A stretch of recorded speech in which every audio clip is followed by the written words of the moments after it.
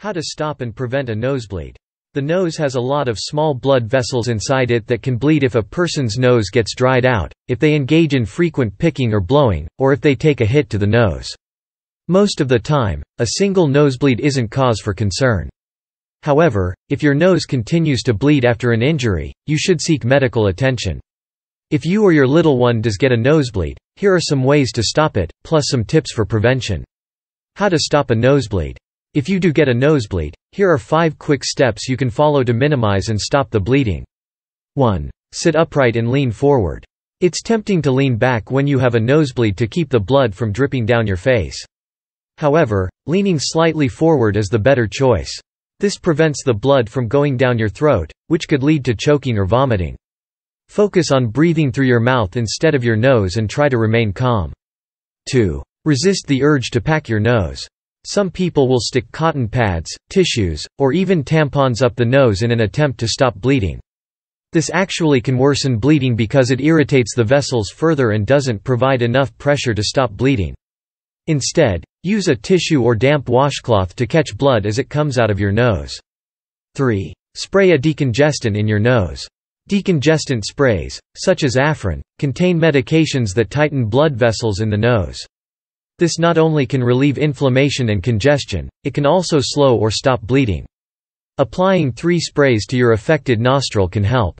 4. Pinch your nose. Pinching the soft, fleshy part of your nose below the nasal bones for about 10 minutes can help to compress blood vessels and stop bleeding.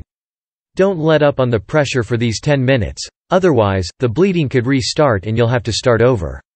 5. Repeat steps for up to 15 minutes. If your nosebleed doesn't stop after 10 minutes of pressure, try reapplying pressure for 10 more minutes. Sometimes, you can place a decongestant-soaked cotton ball into the affected nostril and compress the nostril for 10 minutes to see if the bleeding stops.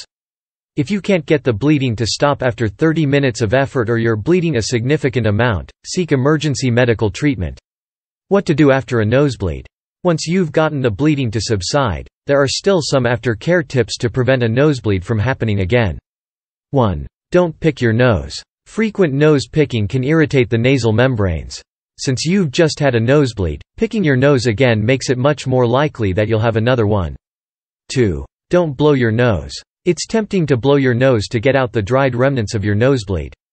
Resist the urge. Blowing your nose within 24 hours after the last nosebleed makes another one much more likely. When you do start to blow your nose again, do so in a gentle fashion. 3. Don't bend down. Bending down, lifting heavy objects, or performing other activities that cause you to strain can trigger a nosebleed. Try to keep your activities light in the 24 to 48 hours after the nosebleed. 4. Use an ice pack. Applying a cloth-covered ice pack to your nose can help to tighten blood vessels.